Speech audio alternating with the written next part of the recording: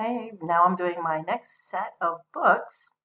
I'm going to start with What I Saw in America by G.K. Chesterton, which was kind of an interesting book. I don't even remember how I found it, if I had put it on my list. I believe I just, saw it in my list of G.K. Chesterton books that I had downloaded a while back. They were all in public domain, so I just downloaded a whole bunch of them. G.K. Chesterton wrote a lot of different kinds of things. He was known for his Christian essays. He had some books on St. Francis of Assisi and Thomas Aquinas.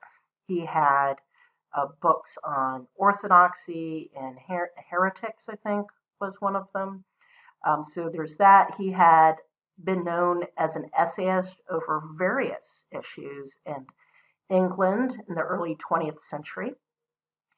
And he also wrote some very odd fiction. The Father Brown mysteries aren't that odd, but they are a little strange for your normal mystery short stories. And he had a collection of short stories. But he also wrote some very odd novels, like The Man Who Was Thursday and Napoleon of Notting Hill, I think it's called, and Man Alive. They're very, very odd books. Anyway, this one isn't so odd. What I Saw in America is, it looks like it was built off of a series of essays that he had written for a British audience when he went on a lecture tour of America. And he did compare himself to Dickens, who had done something similar. And, some of the essays were kind of funny to me. It was Prohibition era America. He had some comments about Prohibition in terms of basically it was a set of laws intended to be imposed on the lower classes, the hoi polloi, and the elite. Of course, we get to keep their champagne and booze and whatnot and not have to worry about it. That should sound familiar. You will see that a lot of what we consider modern political issues were around 100 plus years ago. So, something to think about. And there were issues of women's enfranchisement and, women being able to vote, women's suffrage. So kind of interesting. It was a little rushed. It's not a completed work in the way that, say, orthodoxy is. A lot of his essays that were of the time, you're missing a lot of the context, and that's because he was writing for a very specific audience of the time. He wasn't writing for Americans. He was writing for British in this book. So that's something to keep in mind. The next one isn't really a book, How Winston Churchill Changed the World. And you can see this. This was the listing I was able to find on Goodreads. A lot of the lecture sets from the teaching company or the great courses are on Goodreads. And hey, I just book them as I do them. This one was kind of interesting because I have gone through, I don't know how many Winston Churchill biographies, not to mention his own, what he's written himself, Winston Churchill. I've read a lot of Winston Churchill's own writings. And yet, even so, with this set of lectures, I actually learned some more about Churchill. And it's not even a very large lecture set. I didn't know a lot about Churchill's experience when he was the Home Secretary. And that was earlier on in his political career. So if you're new to Churchill, this is actually a great introduction because it's short and it hits all the highlights. If you're not quite sure why he's important and it goes beyond World War II, if you really want to understand the first half of the 20th century, you need to know Churchill. I mean, he's not the only one you need to know, but you need to know. And even if you're like me and you know a lot about Churchill, you probably still will learn something. If nothing else, it is concise. So short stuff and long stuff, both good. So the next one is by an author I really enjoy, who's Jasper Fforde. He's a Welsh author.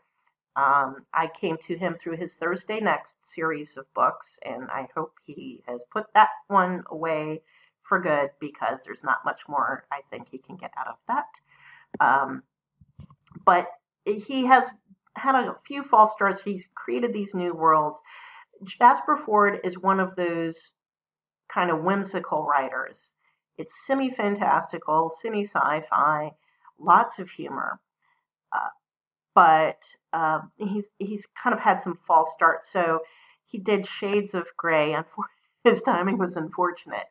But The Color World, I really liked that book, and I was hoping he would do a follow-up on that one.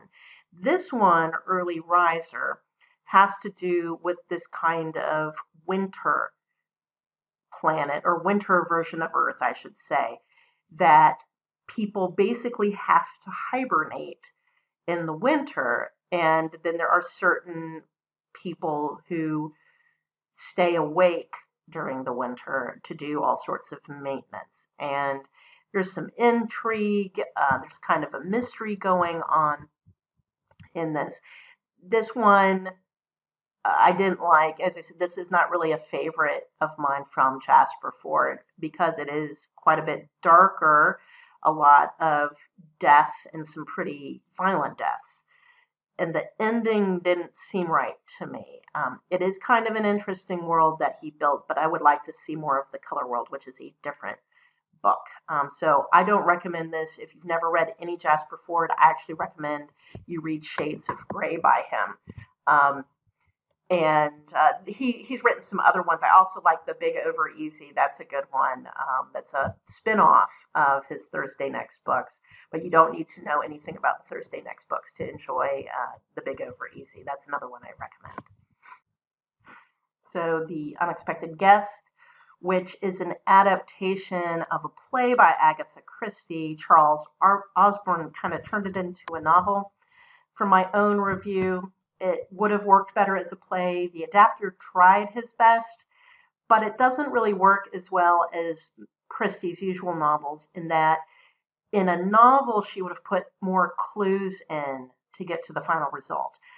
There probably were stage directions in the original play to provide more clues, and there would have been giveaways to those watching a second time, but it's a little different from a novel.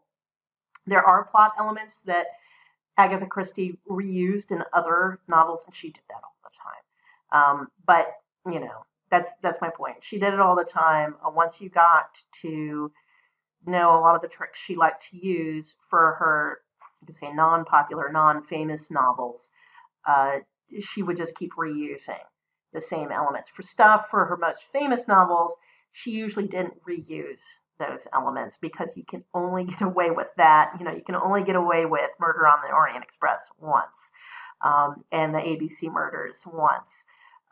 Murder of Roger Ackroyd, you can do that once. But some of the other tricks, because they weren't as well-known novels, she could use them over and over again. And the last one, this is a weird one. The Education of Henry Adams. So I have a list of books. You see, this is an odd mix, an eclectic mix of books. It is my primary entertainment, so I do mix in fiction with nonfiction, and to read my own review. This is one of the strangest autobiographies I've ever read, and I've read Ben Franklin's, which is a very strange one too, and that's the funniest one I've read, and it doesn't even make it past like 1764, the Ben Franklin one. So the first thing that's off about this autobiography or memoir, or whatever you want to call this, is that it's written in the third person.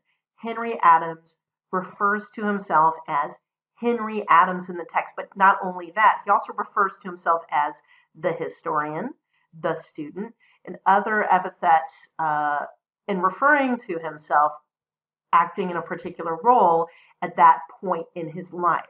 It puts a lot of distance between him and the reader. You're kind of getting it as if it were some kind of unbiased outside observer, which it's not, obviously. So here's something that I actually had to look up afterwards. He skips about 20 years of his life in this book. This includes the time where he was a Harvard professor. when he was married and also his wife's death by suicide. The building of his professional reputation, you don't quite get where it comes from because he skips over all that work in the middle and he doesn't talk about it. I actually had to go and look up the details later, and you understand where his reputation came from. So the focus of the book is the title, his education. And this is partly why he skips those 20 years. Okay, so part of his complaint, I guess, is early on, he had an education built on 18th and maybe even 17th century lines, which was not suited for his 19th century life, which actually went into the early 20th century. This book was written, and it wasn't quite written as a book. It was like samizdat. It's not even samizdat. But he wrote the book around 1906. So he had already gotten a few years into the 20th century, and he was complaining that what he had been educated for was totally inappropriate for the 20th century. There are some interesting historical notes that I didn't know the details of. So Henry Adams is, yes, of that Adams family. So his father was Charles Francis Adams, who you probably don't know, and I'll get back to that. His grandfather was John Quincy Adams. Okay, so his great-grandfather was John Adams, who he never met, but he did meet John Quincy Adams, his grandfather, and his grandmother.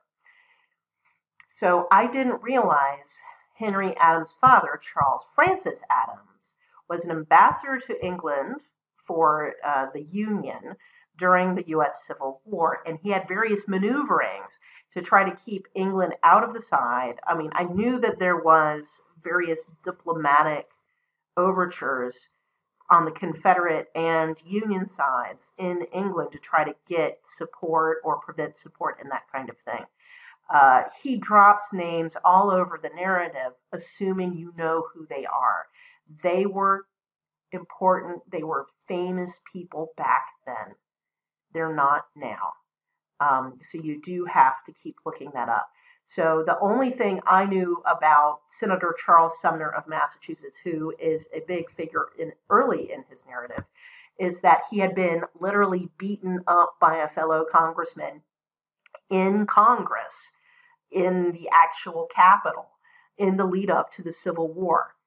Sumner had been an off and on friend of Henry Adams. And you get to learn more about Sumner. And you kind of get to learn a little bit about the death of the Whig Party, which was one of the precursors to the Republican Party, by the way.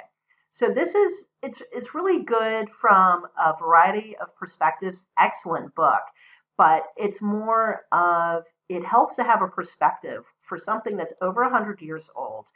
Some of the names and some of the events you should be somewhat familiar with, but a lot of it will be unusual unless you're a historian and you are very familiar with this period.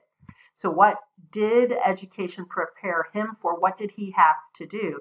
What's hilarious is, I mentioned he's a Harvard professor, but he didn't have any of what was considered the appropriate education for a Harvard professor. So that's something to think about.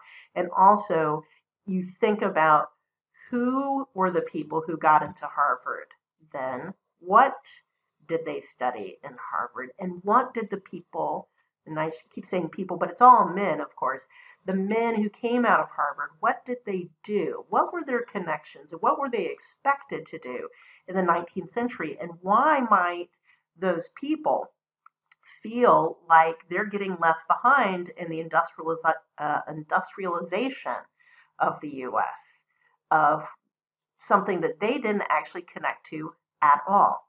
So it's something to think about, and think about what's going on now. What about your own education? What were you educated for? And how appropriate is it for what you're doing now? Is it at all relevant? Does it connect at all? I did the audiobook version. Again, it was very good. Most of the audiobooks I listen to, that, and I'm going to recommend, they're excellent audiobook versions because I usually get Tantor Audio or Blackstone Audio, and those are almost uniformly high quality audiobooks. So, see y'all.